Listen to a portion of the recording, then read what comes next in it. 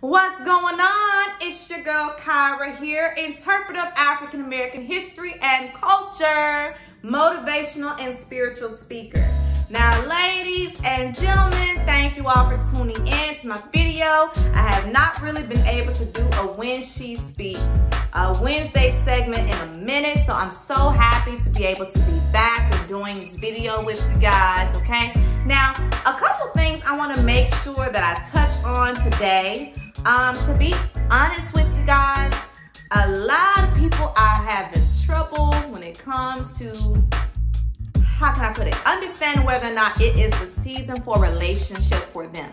We all are dealing with different types of relationships, whether it may be friends, family, significant others, whatever it may be. But I'm not an expert, but I did say today we should talk. So that's why this is called Let's Talk Relationship Goals. But it's for my When She Speaks Wednesday segments, okay? But here's the thing. I want you all to be sure to make sure you tune in. In a couple weeks, like I said, I've been promoting it like crazy. I'm having a sit down with a good dear friend of mine. And they are a couple. She recently, I don't want to spill it. But like I said, I want you all to take a look at it. It's going to be great.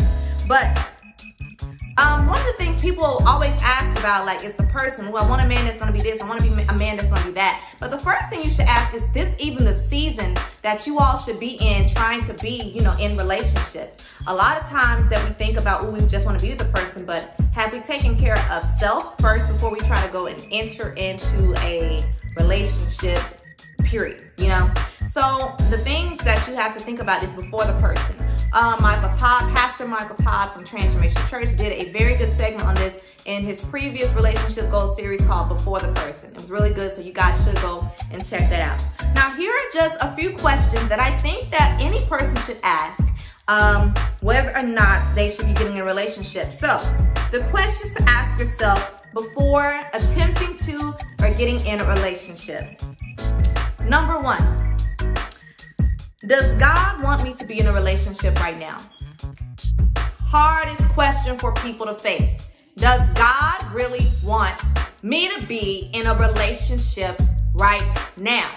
Like, that's like one of the biggest things that we do have to ask ourselves. A lot of times we just keep thinking about what we want instead of asking the Father, okay, the Father, what it is that He wants for us. So that's the number one question you should ask. Does He want you to be in a relationship right now? Number two, have I done my best to become my best self? You know, I think I mentioned this back here about, you know, sometimes we get sick of us and dealing with all the stuff we have to deal with on our own. So now we want to go and put all of that baggage or put all of that other access stuff we're dealing with on someone else. How dare you? Y'all, how dare you? You need to do work on those insecurities. You need to do work on yourself. If you don't like you being 250 some pounds, then you need to go and do something about it, okay? Like, just don't put all those things on someone else. Fabricated expectations equals a lot of frustration. It was something like that Pastor Mike just said in one of his last sermon segments. We put unexpected and fabricated and just unrealistic expectations on other people. And I'm not saying I have standards. Have standards, but let God be the standard. Don't go in talking about you need to be 6'5", dark hair, hazel green eyes, whatever, all that other stuff. No. But you can make sure that yourself is good. Am I financially stable? If he's here or not here, can I take care of myself? You know, have I went salsa dancing or something, like, to try to make me a little bit more cultural or whatever? You know, you should get into the hang of that, trying to make sure that you've done enough work on yourself. Do I have great communication skills? Am I not insecure? Every time his phone rings, I'm in there like, chick, what? Bro, what? You know what I'm saying? Like, no, that ain't cute at all. Okay, number four, and I just kind of talked on this. I'm sorry, number three. Number three, am I wanting to seek love or validation? Do you want to be with someone truly because you want to share your life with somebody, or you're looking for a partner, or are you seeking validity from that person? Are you beautiful? Do you know you're beautiful, or do you need him to tell you you are? Do you know that you're handsome and you got it going on, or do you need her to tell you and text you every 5 seconds and be like, yeah, baby, you got this? You have to make sure you're getting in for the right reasons. Because if you're not getting in it for the right reasons, the reasons why you are in it will surface at some point. I can guarantee you it. Yeah, trust me. I saw with my own eyes. Anyway, but yeah, am I wanting to seek love or validation? All right, number 4, and like I said, I did kind of touch on this a second ago.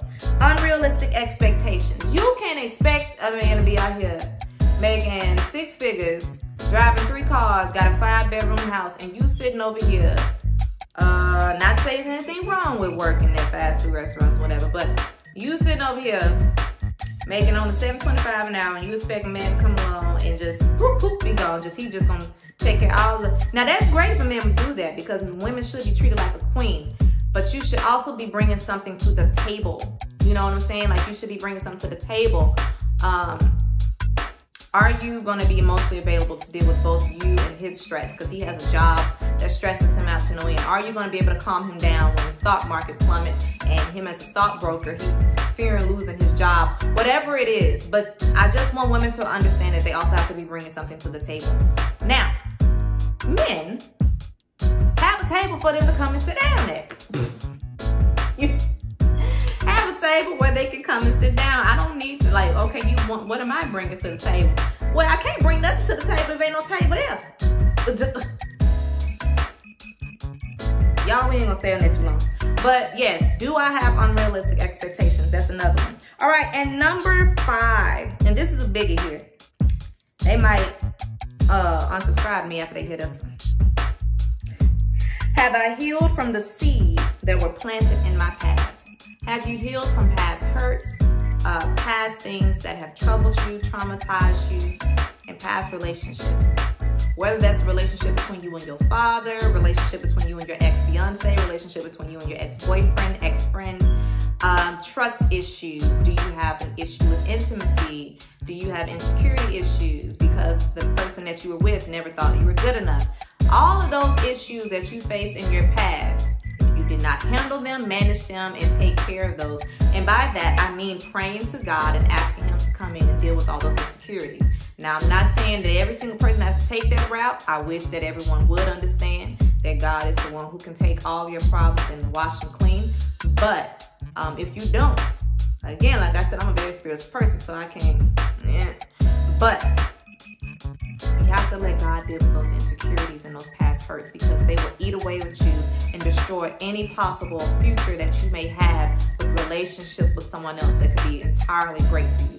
So I just want to make sure that we're thinking about these things, okay? We're thinking about these things. So these are just some of the few, okay? A few things just for us to think about. Now, just keep in mind, just a couple honorable mentions. Again, and I just mentioned it earlier, in a couple of weeks with a very special guest, my friend and her husband, we're going to be doing a Relationship Goals is Reality, where we're going to be exposing a few things about the truth of relationships, okay? The truth, the light, and the darkness. And that is something that happens in every relationship. Between the light and the darkness, in the middle, there is truth, okay? Am I in this for the right reason? Was I not? Love, does it still exist? What is the complications of having black love? Do black men no longer love black women? It's just going to be really good. It's going to be really good. So I want you all to be sure to tune in for that. Again, thank you all so much for tuning into my channel. If you like this video, please like and subscribe below. Share this video. And again, you guys, you all know what I always say. Stay up and stay blessed and stay black.